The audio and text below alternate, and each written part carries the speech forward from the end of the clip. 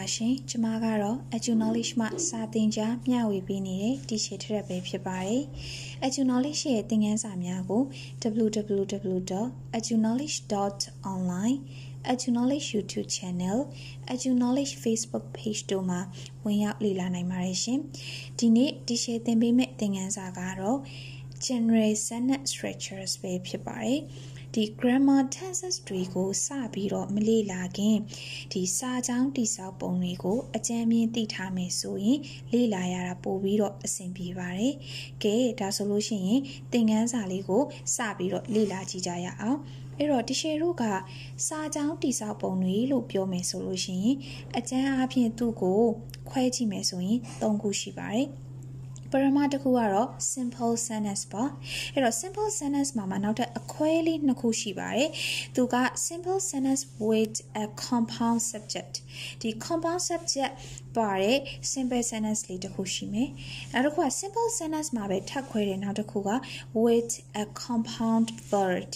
The compound verb ne dwe be your simple sentence later kushime. Da paramata chapa, paramata chakaro simple sentence pipare. Dutia takugaro compound sentence. The compound sentence bono. The bounce at Harisa down this out bon lupamalu, a day bata being yabari. Dutia takugaro complex sentence ba complex sentence. The show tweed or saja this out boni bono. Ero shiboya queti me solution the shiruga don't jet shibari. Simple sentence. Compound sentence, complex sentence to web pibari. Simple sentence mama takwere akwe nakuaro. Compound subject ne subi takwere. Now the compound verb subi takwera pibari. Ero jiboya apien sajang disabon amu asa di dongule TV solution asin pibari. Tishega dini di video thing as a lady ma di dongugo a theisic titi chacha is almost the amyajine nale don shimpia bito ma pibari. Tasui, but I'm also to copy the simple sentence go sabio lila jijabame. Ero simple sentence suraga tuye sajang ma subject pame verb pame. Ero subject verb inna kure ne a day be she sajang taku pime sui tugo simple sentence look cover. Dishe pimbio bame simple sentence suraga. Sajang the kuma, subject bame, verb bame, inna kure ne, a debe shido, sajang the coop yame sui, tugo, simple sentence look covare. Tasui upama sajang liri, isomos tuigo, disheru sabio, lila jijaya. Number 1. Nyamnya sings. Nyamnya the chin sure. Ero disa jang li ma, pulo de du subject suradi. Nyamnya pibare verb garo dishira sings the chinso di bono ero disa jangli ma nyamnya di subject sings the verb pibare ero disa jangli ma subject ne verb ne naku pidware bono ero naku subject le pare verb le pare tu di nyamnya the chinso re sure adaibe shi do sa jang taku le phide da jang disa jangli ko dishiru ga simple sentence yo waja disauk de lo khaw pare dutiya examples le garo I walk nga along lok de ero disa jangli ma I the subject walk the verb I the ပြုလုပ်တဲ့သူမို့လို့ဒီရှယ်က subject လို့ခေါ်ပါတယ် walk the verb အလုပ်လုပ်သည်ပေါ့နော်အဲ့တော့ဒီစာကြောင်းလေးမှာ subject ရဲ့ subject ပါတယ် verb လေးပါတယ်နောက်တစ်ခုကအဓိပ္ပာယ်ရှိသောစာကြောင်းလေးဖြစ်သွားတယ်ငါအလုပ်လုပ်တယ်ဆိုတော့ဒီလိုစာကြောင်းမျိုးလေးကို subject ပါတယ် verb ပါတယ်အဲ့နှစ်ခုလေးနဲ့စာကြောင်းတည်ဆောက်လို့ရတယ်ဆိုရင်ဒီရှယ်တို့က simple sentence ရိုးရိုးဝတ်ကြတည်ဆောက်တယ်လို့ခေါ်ပါတယ်နောက်တစ်ခုကတော့ the children play ကလေးများကစားတယ်အဲ့တော့ the children ဆိုတာဒီ subject ဖြစ်သွားတယ်ကလေးများ play ကစားသည်ဒီရှယ်တော့ verb ဖြစ်သွားတယ်အဲ့တော့ဒီစာကြောင်းလေးမှာကလေးများကစားသည်ကလေးများကစားတယ်ပေါ့နော် subject ပါတယ်verb ပါတယ်အဲ့နှစ်ခုလေးနဲ့အဓိပ္ပာယ်ရှိသောစာကြောင်းတစ်ကြောင်းဖြစ်တာမို့လို့ဒီရှယ်တို့ကသူ့ကို simple sentence လို့ခေါ်တာဖြစ်ပါတယ် စာကြောင်း၃ကြောင်းလုံးမှာဒီရှေ့ကခုနကအပေါ်ကဖော်ပြသွားတဲ့စာကြောင်း၃ကြောင်းလုံးမှာမြမြ sings I walk the children play ဒီစာကြောင်း၃ကြောင်းလုံးမှာဒီရှေ့က subject ရဲ့ verb ရဲ့နှစ်ခုရင်းနဲ့ပဲစာကြောင်းတည်ဆောက်ပြီးသွားတာဖြစ်ပါတယ်အခုလိုမျိုးစာကြောင်းမျိုးတွေကိုဒီရှေ့တို့က simple sentence ရိုးရှင်းသောဝါကြရီလို့ခေါ်တာဖြစ်ပါတယ်အဲ့တော့ simple sentence ရဲ့အခွဲတစ်ခုဖြစ်တဲ့ simple sentence with a compound subject ကိုဒီရှေ့တို့ဆက်ပြီးတော့လေ့လာပါမယ်ဥပမာဒီရှေ့နဲ့အတူတူစာကြောင်းလေးတွေကိုလေ့လာကြည့်ကြရအောင်နော် time and tight wait for no man time and tight wait for no man အချိန်နဲ့ဒီရည်ဒီလူကိုမဆအဲ့တော့ဒီစာကြောင်းလေးမှာဒီရှေ့တို့ verb လေးကိုရှာကြည့်ရအောင် verb လေးက wait စောင့်သည်ဆိုတဲ့ verb လေးဖြစ်တယ်ပေါ့နော်အဲ့တော့သူ့ရဲ့အရှိမရှိတာဒီ time and tight အချိန်နဲ့ဒီရည် time ဒီအချိန် type ဒီရည်အဲ့တော့ဒီစာကြောင်းမှာဆိုရင် subject ဘယ်နှခုဖြစ်သွားလဲဆိုတော့နှစ်ခုဖြစ်သွားပါတယ် time ကလည်း simple subject tight ကလည်း simple subject ဒီစာကြောင်းလေးမှာနှစ်ခုဖြစ်သွားပါတယ်အဲ့လိုမျိုး subject နှစ်ခုဖြစ်သွားတဲ့စာကြောင်းမျိုးကိုဒီရှေ့တို့က simple sentence with a compound subject တစ်ခုတည်းမဟုတ်ဘူးနှစ်ခုပါဝင်လို့စာကြောင်းတစ်ကြောင်းမှာ subject နှစ်ခုပေါင်းပြီးတော့ပါဝင်တာမျိုးကိုဒီရှေ့တို့က simple sentence with a compound subject လို့ခေါ်ပါတယ်ဒီစာကြောင်းလေးမှာ time and tight အချိန်နဲ့ဒီရည် time ကလည်း simple subject တစ်ခု tight ကလည်း subject တစ်ခုအဲ့တော့အဲ့နှစ်ခုပေါင်းပြီးတော့ဒီရှေ့တို့က compound subject ပေါင်းဆက်ထားတဲ့ subject တွေလို့ခေါ်ပါတယ်ဒါကြောင့်ဒီလိုစာကြောင်းမျိုးဆိုရင်ဒီရှေ့တို့က simple sentence with a compound subject ဒီ subject တွေပေါင်းဆက်ပြီးတော့ပါဝင်နေတဲ့စာကြောင်းတည်ဆောက်ပုံလို့ခေါ်ပါတယ်အဲ့တော့ဒီစာကြောင်းလေးမှာဆိုရင်ရိုးရိုးစာကြောင်းရိုးရိုးဝါကြတော့ဟုတ်တယ်ဒါပေမဲ့ခုနကတီချေပြောသလိုပဲစာကြောင်းတစ်ကြောင်းလေးမှာ simple subject နှစ်ခုပါနေတာဖြစ်လို့သူ့ကို simple sentence with compound subjects လို့ခေါ်တာဖြစ်ပါတယ် compound ဆိုတာကဒီ subject နှစ်ခုဒါမှမဟုတ်နှစ်ခုထပ်ပိုသော subject တွေပေါင်းဆက်ထားတာဖြစ်လို့သူ့ကို compound subject လို့ခေါ်တာဖြစ်ပါတယ်ပြန်ပြောပေးပါမယ် compound ဆိုတာက subject နှစ်ခုဒါမှမဟုတ်နှစ်ခုထပ်ပိုသော subject တွေပေါင်းဆက်နေတာကို compound subject လို့ခေါ်တာဖြစ်ပါတယ်ဒါဆိုရင်ဒီချိန်နဲ့အတူတူနောက်ထပ်ဥပမာလေးတွေကိုဆက်ပြီးတော့လေ့လာကြည့်ကြပါမယ် Number 1 Mama loves books. Mama loves books. Mama ဒီစာအုပ်တွေကိုချစ်မြတ်နိုးတယ်။ဒီစာကြောင်းလေးမှာ Mama ဒီ subject loves ဒီ verb. subject နဲ့ verb နဲ့နှစ်ခုတည်းနဲ့နှစ်ခုပေါ့နော်နှစ်ခုပါတယ်အဲ့ဒါနဲ့အတိတ်ပဲရှိသောစာကြောင်းဖြစ်သွားတော့ဒီရှေ့တို့သူ့ကိုဘာလို့ခေါ်လဲဆိုတော့ simple sentence လို့ခေါ်ပါတယ်။အဲ့တော့ဒီစာကြောင်းလေးမှာဆိုရင် Mama ဒီ subject ဖြစ်တယ်။ဒါ subject တစ်ခုတည်းရှိရဲဒါကြောင့်သူ့ကို simple sentence လို့ခေါ်တယ်ဒုတိယတစ်ကြောင်းဒီရှင်းနဲ့တူတူလေ့လာကြည့်ပါမယ် Mama and Susu love books Mama and Susu love books မောင်မောင်နဲ့ဆူဆူနဲ့ကစာအုပ်တွေကိုချစ်မြတ်နိုးတယ်ဆိုတော့ဒီစာကြောင်းလေးမှာဒီရှင်းတို့ဘာဖြစ်သွားလဲ subject နှစ်ခုဖြစ်သွားတာတွေ့ပါလိမ့်မယ် love the verb သူ့ရဲ့အရှိမရှိတဲ့မောင်မောင်ကလည်း subjectဆူဆူကလည်း subject စာကြောင်းတစ်ကြောင်းလေးမှာ subject နှစ်ခုဖြစ်သွားပါတယ်ဒါကြောင့်ဒီရှယ်တို့ကသူ့ကို simple sentence with compound subject simple sentence with compound subject subject တွေပေါင်းဆက်ပြီးပါဝင်နေတဲ့စာကြောင်းတည်ဆောက်ပုံလို့ခေါ်ပါတယ်ဒါဆိုရင်တတိယ examples လေးကိုလေ့လာကြည့်ပါမယ် Guitars and violins are string instruments Guitars and violins are string instruments အဲ့တော့ guitars နဲ့ violins နဲ့ကကြိုးတက်ဒီတူရိယာတွေဖြစ်တယ်ပေါ့နော် instrument ဆိုတာတူရိယာကိုပြောတာပါဒီ guitars တို့ violins တို့ကတော့ငငယ်တွေကသင်မိသားဆိုတော့ဒီရှယ်မပြောတော့ဘူးเนาะအဲ့တော့ဒီစာကြောင်းလေးတွေမှာဒီရှယ်တို့ဒီမှာတွေ့ရပါလိမ့်မယ်ဆိုတော့ဒီ subject ဘယ်နှခုလဲဆိုတော့ guitars နောက်တစ်ခုက violins အဲ့တော့ guitars ဆိုတာကလည်းsubject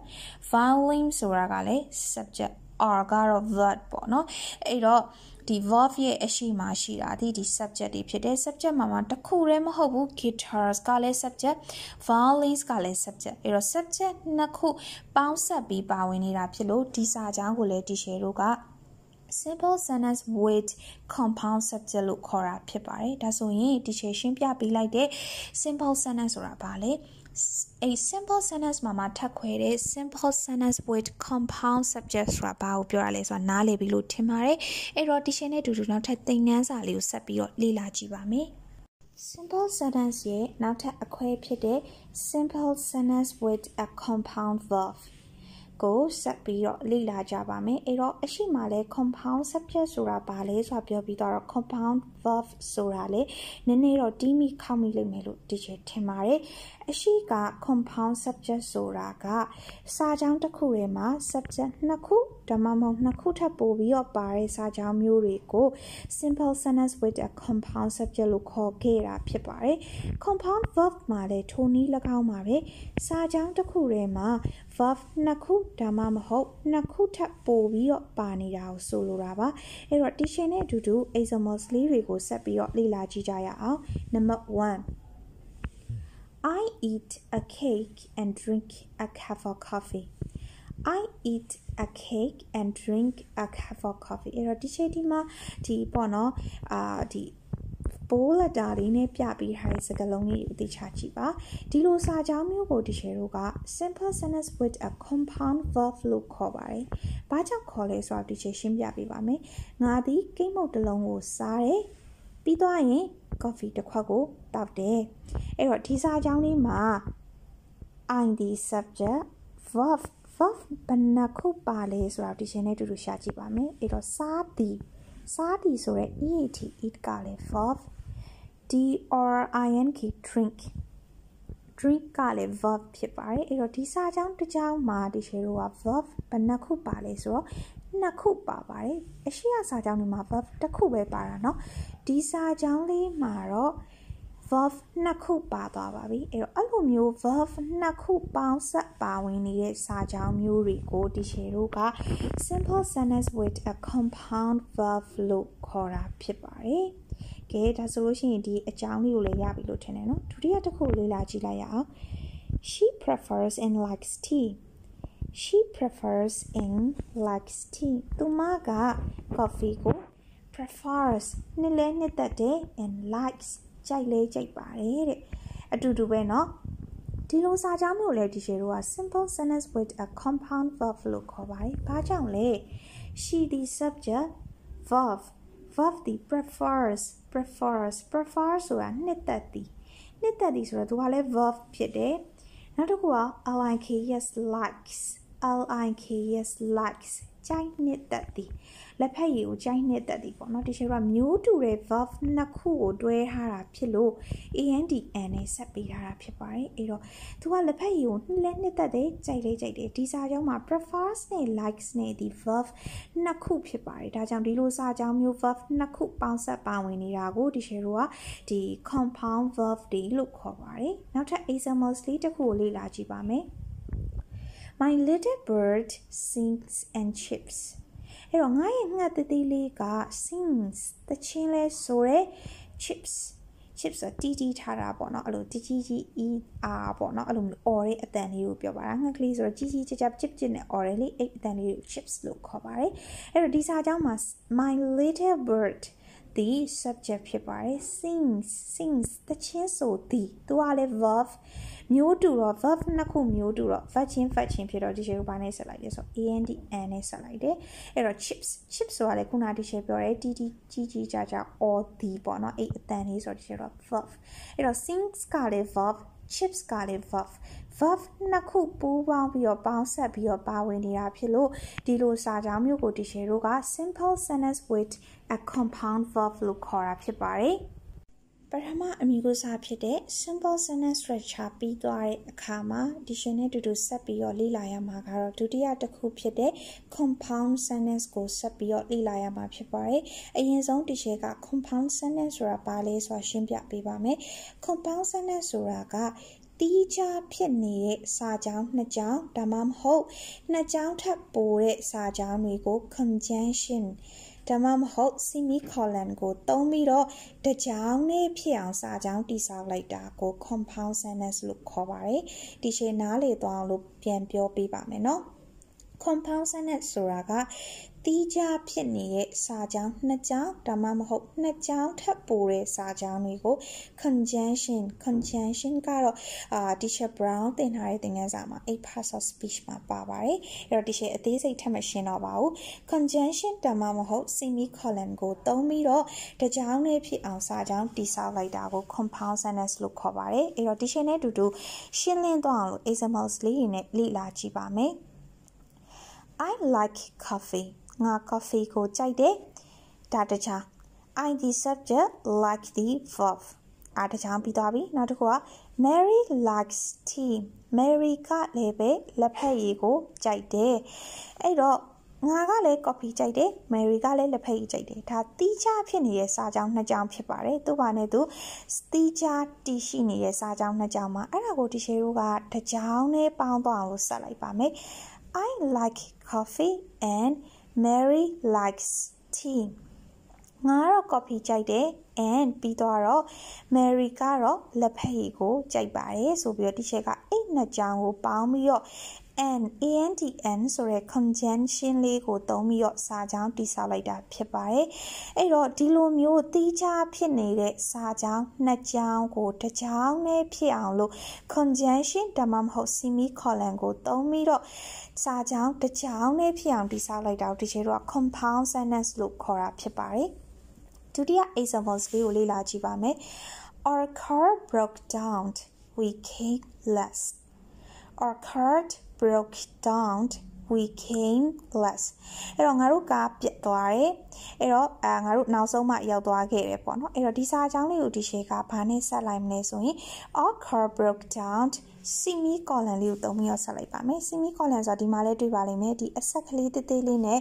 အောက်က comma လို့ပုံစံမျိုးလေးကို semicolon လို့ခေါ်ပါတယ် we came less ကားပြတ်သွားတာကြောင့်ငါတို့နောက်ကျမှရောက်ခဲ့တယ်ပေါ့နော်နောက်ဆုံးမှရောက်သွားတယ်ပေါ့ဒီဒိတ်ပဲကိုဆိုလိုတာပါအဲ့တော့ဒီစာကြောင်းမှာဆိုလို့ရှိရင်လည်းကားပြတ်တယ်ဆိုတဲ့စာကြောင်း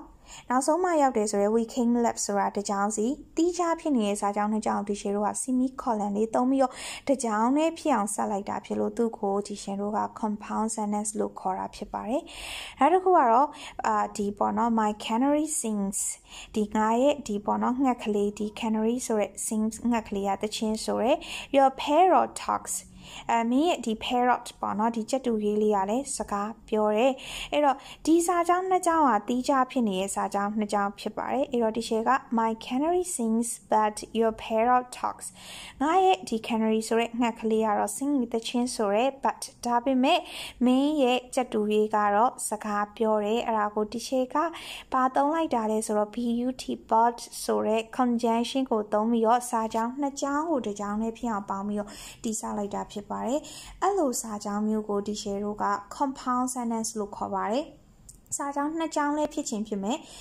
နှစ်ကြောင်းထပ်ပိုတဲ့စာကြောင်းတွေ၃ကြောင်း၄ကြောင်း၅ကြောင်းအဲ့လိုလည်းဖြစ်ခြင်းဖြစ်မယ်အဲ့လိုစာကြောင်းတွေကို conjunction ဒါမှမဟုတ် semicolon နဲ့သုံးပြီးတော့စာကြောင်းဆက်လိုက်တာကိုဒီရှယ်တို့ကဘာလို့ခေါ်တာလဲဆိုတော့ဒီ compound sentence လို့ခေါ်တာဖြစ်ပါတယ်နောက်ထပ် teacher နဲ့အတူတူဆက်လေ့လာမှာတော့ complex sentence structure ပဲဖြစ်ပါတယ်ဒီစာကြောင်းလေးကအရေးကြီးပါတယ်ဘာကြောင့်လဲဆိုတော့ကိုယ့်ရဲ့ levels အပြင်ကိုရောက်လာလေ teacher တို့က complex sentence structure တွေနဲ့ပဲတည်ဆောက်ရမှာဖြစ်ပါတယ်အဲ့တော့ကိုက IELTS ဖြေတာတွေတကယ်စာမွေးကြီးတွေ TOEFL လိုမျိုးစာမေးပွဲတွေဖြေတဲ့အခါမှာရိုးရှင်းတဲ့ simple sentence တွေနဲ့ပဲတည်ဆောက်လို့မရဘူးဥပမာကျောင်းတက်နေတဲ့သူတွေဆိုလို့ရှိရင် essay writings တွေရေးတဲ့အခါမှာ letters တွေ essay တွေရေးတဲ့အခါမှာ teacher complex sentence structure နဲ့တိစောက်တော့မှအမှတ်ပို့ပြီးတော့ရတာဖြစ်ပါတယ်အဲ့တော့ complex sentence structure ဆိုတာဒီပါလဲရှင်းပြပေးပါမယ်အထူးကတော့ complex sentence structure ဆိုတာက independent clause နဲ့ dependent clause clause နှစ်ခုပေါင်းဆက်ထားတဲ့စာကြောင်းကို complex sentence structure လို့ခေါ်တာဖြစ်ပါတယ်ဒီရှေ့ပြန်ပြောပြပါမယ် complex sentence structure ဆိုတာက independent clause နဲ့ dependent clause အဲ့ဒီ clause နှစ်ခုပေါင်းဆက်ထားတဲ့စာကြောင်းကို complex sentence structure လို့ခေါ်ပါတယ်အဲ့တော့ဒီရှေ့က complex sentence structure ကိုအရင်စပြီးတော့မရှင်းခင် independent clause နဲ့ dependent clause ကိုဒီရှေ့ရှင်းပြပေးပါမယ်အဲ့တော့ဘာလို့ဆိုဒီနှစ်ခုကိုသိတော့မှဒီရှေ့က complex ဆိုတာကဘာလဲဆိုတာနားလည်မှာမို့လို့ဒီရှေ့က independent clause နဲ့ dependent clause နဲ့ကိုဒီရှေ့ရှင်းပြပေးပါမယ် independent clause ဆိုတာကတကြောင်းနဲ့သူ့ဘာသာရပ်တည်နိုင်တဲ့စာကြောင်းမျိုးဆိုလိုတာပါ independent clause ဆိုတာကသူ့တကြောင်းနဲ့သူ့ဘာသာရပ်တည်နိုင်တဲ့ဘယ်စာကြောင်းကိုမှထပ်ပြီးတော့မိခိုစရာမလိုဘူးသူကတကြောင်းနဲ့သူ့ဘာသာရပ်တည်နိုင်နေဆိုရင်ဒီရှေ့က independent clause လို့ခေါ်ပါတယ်သူ့တကြောင်းနဲ့မှာပဲ subject ပါတယ် verb လည်းပါတယ်အဲ့လိုအပြည့်အစုံပါရှိပြီးတော့အဲ့လိုအပြည့်အစုံပါရှိတဲ့အပြင်သူကအတိတ်ပဲရှိရဲ့စာကြောင်းမျိုးဖြစ်မယ်ဆိုလို့ရှိရင် independent clause လို့ခေါ်ပါတယ်အဲ့တော့ဒီရှေ့တို့ဒီမှာဥပမာလေးကိုလေ့လာကြည့်ရအောင် Katie sipped on her coffee ဒီစာကြောင်းမှာဆိုရင် Katie က subject လူပေါ့နော်နိုင်ငံခြားနာမည်ဖြစ်လို့ဒီလိုမျိုးဖြစ်နေတာပါ sip ဆိုတာဒီ verb ဘာလဲဆိုတော့ဖြည်းဖြည်းချင်းစုပ်တောက်တယ်ပေါ့နော်ဖြည်းဖြည်းချင်းစုပ်ပြီးတော့တောက်သည်ဆိုလို့ရှိရင်ဒီရှေ့က sip on နဲ့တုံးတယ် sip on ပေါ့နော်အဲ့တော့ Katie ကသူမရဲ့ coffee လေးကိုဖြည်းဖြည်းလေးစုပ်ပြီးတော့တောက်နေရဲ့တဲ့ဒီစာကြောင်းမှာ Katie ဒီ subject sip ဒီ verb subject verb အပြည့်အစုံပါတယ်အတိတ်ဘယ်ကလည်းသူ့တကြောင်နဲ့နေရင်ပြည့်စုံတဲ့ဝတ်ကြောင့်ဖြစ်နေတယ်ဥပမာ Katie ကသူမရဲ့ coffee ကိုဖြည်းဖြည်းချင်းစုပ်ပြီးတော့တောက်တယ်ဒါသူကနေသူအတိတ်ပဲရှိနေပြီနောက်ထပ်ဘယ်စာကြောင်းမှထပ်ပြီးတော့မလိုတော့ဘူးအဲ့တော့နောက်ထပ်ဘေးစာကြောင်းကိုမှထပ်ပြီးတော့မိခိုးစရာမလိုတော့တာကြောင့်အခုလိုမျိုး subject verb လည်းပါတဲ့အတိတ်ပဲပြီးပြည့်စုံတဲ့ဝါကြမျိုးကိုဒီရှေ့တော့ independent clause လို့ခေါ်ပါတယ်အဲ့တော့ရှင်းလင်းတော့အောင်လို့ဒီရှင်းနဲ့တူတူနောက်ထပ် examples လေးကြည့်ကြမယ်เนาะ independent clause ဆိုတာဥပမာ Mama loves coffee မောင်မောင်က coffee ကိုနှစ်သက်တယ်ဒီစာကြောင်းမှာမောင်မောင်ဒီ subject loves ဒီ verb မောင်မောင်ဒီ coffee ကိုနှစ်သက်သည်ဒီစာကြောင်းနဲ့ subject ပါတယ် verb ပါတယ်အတိတ်ပဲရှိတဲ့စာကြောင်းဖြစ်တယ်ဒါကြောင့်သူ့ကို independent clause လို့ခေါ်ပါတယ် The dog chases the cat ခွေးကကြောင်နောက်ကိုလိုက်တယ်ဒီစာကြောင်းမှာဆိုရင် the dog ဒီ subject chases ဒီ verb subject ပါတယ် verb ပါတယ်အတိတ်ပဲကလည်းခွေးကကြောင်နောက်ကိုလိုက်တယ်ပြီးပြည့်စုံတဲ့စာကြောင်းဖြစ်တယ်ဒါကြောင့်သူကလည်း independent clause ဖြစ်ပါတယ် I love youဒီစာကြောင်းလေးကတော့အကုန်ရင်းနှီးပြီးသားဖြစ်မှာပါဒီစာကြောင်းမှာ I ဒီ subject love the verb subject ရဲ့ verb ရဲ့အပြည့်အစုံပါတယ်ဒါကြောင့်ဒီရှေ့တော့သူ့ကိုပြီးတော့ငါမင်းကိုချစ်တယ်ဆိုတဲ့စကားလုံးလေးအတိတ်ပဲပြေးသွားတဲ့စာကြောင်းတစ်ကြောင်းဖြစ်နေပြီဒါကြောင့်သူကလည်းပဲ independent clause ဖြစ်ပါတယ်နောက်တစ်ခု she hates me သူမငါ့ကိုမုန်းတယ် she က subject hates က verb အဲ့တော့ဒီစာကြောင်းတစ်ကြောင်းနဲ့မှာပဲဒီရှေ့တော့ဘာဖြစ်နေပြီလဲအတိတ်ပဲပြေးသွားတဲ့စာကြောင်းဖြစ်နေပြီသူမငါ့ကိုမုန်းတယ်ဒါကြောင့်သူကလည်းပဲ independent clause ဖြစ်ပါတယ် I go to school I ဒီ subject go ဒီ verb အဲ့တော့ subject ပါတယ် verb ပါတယ်အတိတ်ပဲပြီးသွားတဲ့စာကြောင်းတစ်ကြောင်းလေးဖြစ်တယ်ဒါကြောင့်သူ့ကိုဒီရှေ့တော့ဘာလို့ခေါ်လဲဆိုတော့ independent clause လို့ခေါ်တာဖြစ်ပါတယ်ဒါဆိုရင် independent clause ဆိုတာဘာလဲဆိုတာသိချာခွဲခွဲပြပြနားလည်ပြီလို့ထင်ပါတယ်နောက်ထပ် teacher section ပေးမှာကတော့ dependent clause ပါ dependent clause ဆိုတာကခုနက independent clause နဲ့လုံးဝဆန့်ကျင်ဘက်ပါပဲသူက dependent ဆိုတာကမှီခိုရတော့ပေါ့နော်အဲ့တော့မှီခိုရတယ်ဆိုကြရသူကသူ့ဘာသာမရက်တည်နိုင်လို့မှီခိုရတာဖြစ်ပါတယ်ဟုတ်တယ်မလားအဲ့တော့ dependent clause ဆိုတာကသူ့ဘာသာမရက်တည်နိုင်တဲ့စာကြောင်းမျိုး dependent clause လို့ခေါ်ပါတယ်ဥပမာဒီရှယ်ကိုကြည့်ကြည့်အောင်နော်စာကြောင်းလေးက subject ပါမယ် verb ပါတယ်ဒါပေမဲ့အဲ့လို subject တွေ verb တွေအပြည့်အစုံပါတာတော့မှအတိတ်ပဲပြေဝသောစာကြောင်းတစ်ကြောင်းမဖြစ်လာတဲ့အခါမှာဒီရှယ်က dependent clause လို့ခေါ်ပါတယ်သူက subject ပါတယ်ပြန်ပြောပြပါမယ် verb ပါတယ်ဒါပေမဲ့ subject တွေ verb တွေအပြည့်အစုံပါနေတာတော့မှသူဒီအတိတ်ပဲပြေဝသောစာကြောင်းမဖြစ်လာလို့သူကို dependent clause လို့ခေါ်တာဖြစ်ပါတယ်အဲ့တော့ခုနကစာကြောင်းလေးနဲ့ဒီရှယ်ကိုကြည့်ကြမယ်Although Katie sipped on her coffee ဒီစာကြောင်းမှာ although ဆိုတာဒီတော်လေးပဲဆိုတဲ့အဓိပ္ပာယ်ရပါတယ်အဲ့တော့ Katie ကခုနက sip on her coffee သူမရဲ့ coffee ကိုတောက်တယ် although နဲ့ဆက်လိုက်တဲ့အခါမှာ Katie ကသူမရဲ့ coffee ကိုဖြည်းဖြည်းချင်းတောက်တော်လေးပဲအဲ့တော့အဲ့စာကြောင်းဒီမှာနေပြတ်သွားတယ်ဆိုတော့ ဒီလိုစာကြောင်းမျိုးမှာဒီရှယ်တို့က KDD subject shift the verb ဖြစ်တယ်ပေါ့နော်အဲ့တော့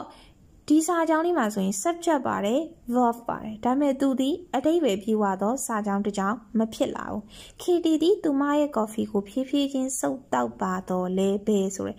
ရက်သွားပြီအိမ်မှာဇလန်ရက်သွားတယ်ရက်သွားတော့ဒီရှယ်တို့ကအဲ့လိုမျိုး subject ပါတယ် verb ပါတယ်အဲ့လိုပါတာတော့မှအတိတ်ပဲပြေဝတဲ့စာကြောင်းတစ်ကြောင်းမဖြစ်လာဘူးဆိုရင်ဒီရှယ်တို့ကသူ့ကို dependent clause လို့ခေါ်တာဖြစ်ပါတယ် dependent clause ကမှီခိုရတယ်ဘာကြောင့်မှီခိုရတာလဲဆိုတော့သူ့ဟာနဲ့သူကအတိတ်ပဲမပြေဝလို့သူကနောက်ထပ်တစ်ကြောင်းကိုထပ်ပြီးတော့မှီခိုရတာမလို့သူကို dependent clause လို့ခေါ်တာဖြစ်ပါတယ်အဲ့တော့နောက်ထပ် examples လေးကိုလေ့လာကြည့်ကြရအောင် when the president arrives သမ္မတရောက်လာတော့အခါ the president ဒီ subject ဖြစ်ပါတယ် arrives ဒီ verb ဖြစ်ပါတယ်အဲ့တော့ president ဒီသမ္မတ arrives ဒီရောက်ရှိလာတယ်သမ္မတရောက်ရှိလာတယ် one နဲ့ဆက်လိုက်တော့ one ကတော့အခါအဲ့တော့သမ္မတရောက်ရှိလာတော့အခါစာကြောင်းကအိမ်မှာရက်သွားတယ် subject ပါတယ် verb ပါတယ်ဒါပေမဲ့အဓိပ္ပာယ်မပြေဝဘူးဒါကြောင့်သူ့ကို dependent clause လို့ခေါ်တာဖြစ်ပါတယ် if you can walk on Sundays မင်းတနင်္ဂနွေနေ့တွေအလုပ်လုပ်မယ်ဆိုရင်ဆိုတော့ if ဒီလျင်ပေါ့နော်လျင်ဖြစ်လျင်ဆိုတဲ့အဓိပ္ပာယ် you ဆိုတာ subject သင် can walk အလုပ်လုပ်သည့် verb on Sundays တနင်္ဂနွေနေ့တွေမှာအလုပ်လုပ်သည့်အဲ့တော့you ဆိုတဲ့ subject ပါတယ် can walk ဆိုတဲ့ verb ပါတယ် subject တွေ verb တွေအပြည့်စုံပါတာတော့မှသူဒီအဓိပ္ပာယ်ရှိရဲ့စာကြောင်းတစ်ကြောင်းမဖြစ်လာဘူး။ဘာကြောင့်လဲဆိုတော့အဓိပ္ပာယ်ကမင်းတနင်္ဂနွေနေ့တွေမှာအလုပ်လုပ်မယ်ဆိုရင်ဆိုတော့အိမ်မှာရက်သွားတာဖြစ်လို့ဖြစ်ပါတယ်။ဒါကြောင့်သူ့ကိုလည်း dependent clause လို့ခေါ်ပါတယ်။နောက်တစ်ခုကတော့ whenever you come to visit whenever ဆိုတာကဒီအခါတိုင်းပေါ့နော် you come to visitမင်းအလေလာတော့အခါတိုင်း come ဆိုတာလာသည် visit ဆိုတာအလေအပတ်သွားရပေါ့နော်အဲ့တော့မင်းအလေအပတ်လာတဲ့အခါတိုင်းဆိုတော့ you the subject come the verb ဒီစာကြောင်းလေးမှာ subject လည်းပါတယ် verb လည်းပါတယ်ဒါပေမဲ့သူဒီအဓိပ္ပာယ်ပြေဝတော့စာကြောင်းမဖြစ်လာဘူးဒါကြောင့်ဒီရှယ်တို့ကသူ့ကိုဘာလို့ခေါ်လဲဆိုတော့ dependent clause လို့ခေါ်တာဖြစ်ပါတယ်ဒါဆိုရင်ဒီရှယ်ရှင်းပြပေးလိုက်တဲ့ dependent clause ဆိုတာဘာလဲ independent clause ဆိုတာဘာလဲဆိုတာသိချာရှင်းပြီလို့ထင်ပါတယ်ဒါဆိုရင် dependent clause နဲ့ independent clause ကိုရပြီဆိုတော့ဒီရှယ် complex sentence structure လေးကိုရှင်းပါတော့မယ် complex sentence structure ဆိုတာက dependent clause နဲ့ independent clause တို့ပေါင်းစပ်ထားတဲ့စာကြောင်းမျိုးကို complex sentence structure လို့ခေါ်ပါတယ်ရှုပ်ထွေးသောစာကြောင်းတည်ဆောက်ပုံတွေပါ complex ဆိုတာရှုပ်ထွေးသော sentence ဆိုတာစာကြောင်း structure ဆိုတာတည်ဆောက်ပုံပေါ့နော်ရှုပ်ထွေးသောစာကြောင်းတည်ဆောက်ပုံတွေလို့ခေါ်ပါတယ်အဲ့တော့ examples လေးကိုဒီရှယ်တို့လေ့လာကြည့်ပါမယ် Because my coffee was too cold, I heated it in the microwave. အဲ့တော့ဒီစာကြောင်းလေးကိုကြည့်မယ်ဒီရှယ် highlight လုပ်ပေးထားတာလေးကိုသိချကြည့်ပါနော် Because my coffee was too cold. ငါရဲ့ coffee က too cold အရန်ကိုအေးလွန်းနေတဲ့အတွက်ကြောင့် I heated it in the microwave ငါ microwave မှာသူ့ကိုအပူပေးခဲ့တယ်အဲ့တော့ဒီရှယ် comma ကုတ်ထားတဲ့ဟာလေးကိုသိချကြည့်ပါ comma ကုတ်ထားတဲ့အရှိရသည်စာကြောင်း clause တစ်ခုဖြစ်တယ်အနောက်ကတစ်ခုဒီ I heated it in the microwave ဒီစာကြောင်းတစ်ကြောင်းဖြစ်ပါတယ်အဲ့တော့အရှိရစာကြောင်းမှာ my coffee ဒီ subject was the verb ဒါပေမဲ့ subject verb အရှိမှာပါနေတော့မှဆိုတော့အနောက်က I heated it ဆိုတာတွေကိုဒီချေတို့ထည့်မစင်စားသေးဘူးเนาะဒီတစ်ခုပဲစဉ်းစားမယ် because my coffee was too cold ငါရဲ့ coffee ကအေးလွန်းနေသောအတွက်ကြောင့်ဒါဒီဘာဖြစ်သွားလဲဆိုတော့သူ့တကြောင်နဲ့ပဲထားမယ်ဆိုရင်ဒီရှယ်ကလုံးဝအတိတ်ပဲမရှိတဲ့စာကြောင်းဖြစ်သွားတယ်အဲ့တော့သူ့ကိုဘာလို့ခေါ်လဲဆိုတော့ဒီရှယ်က subject verb ပါတာမှအတိတ်ပဲအပြည့်စုံမပါလို့ dependent clause လို့ခေါ်တယ် I heated it in the microwave အဲ့တော့ငါ microwave မှာအပူပေးလိုက်တယ်အဲ့တော့ဒီစာကြောင်းကိုကျတော့ဒီရှယ်က subject ပါတယ် verb ပါတယ်သူဒီ independent clause ဖြစ်သွားတယ် microwave မှာအပူပေးလိုက်တယ်ဆိုတဲ့စာကြောင်းဒီသူ့ဟာနဲ့သူတီးခြားအတိတ်ပဲရှိနေတာအတွက်ကြောင့်မို့လို့ပါအဲ့တော့ဒီစာကြောင်းမှာဆိုရင် dependent clause နဲ့ independent clause နှစ်ခုပေါင်းစပ်ထားတာဖြစ်လို့ဒီလိုစာကြောင်းမျိုးကို complex sentence structure လို့ခေါ်ပါတယ် Okay ဒါဆိုရင်နောက်တစ်ခုဆက်လေ့လာပါမယ် Although he was wealthy he was still unhappy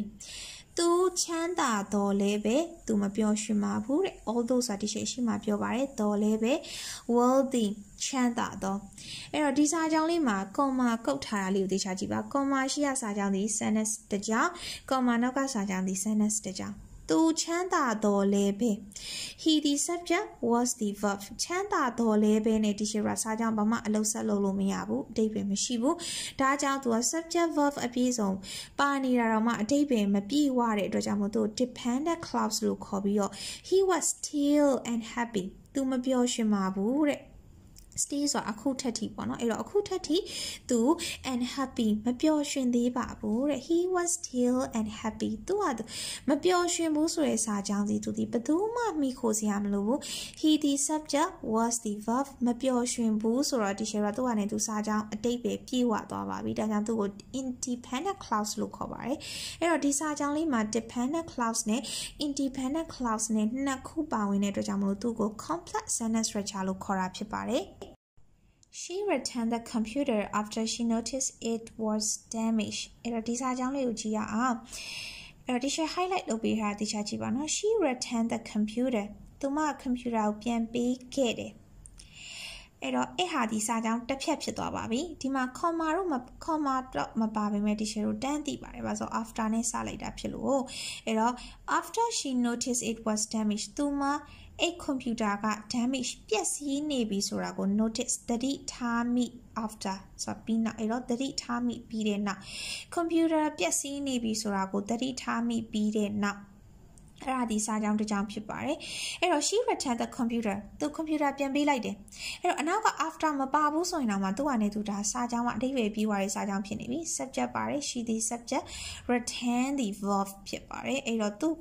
ကနေသူ subject လည်းပါတယ် verb လည်းပါတယ်အဓိပ္ပာယ်လည်းပြီးသွားနေအောင်မလို့သူကို independent clause လို့ခေါ်ပါတယ်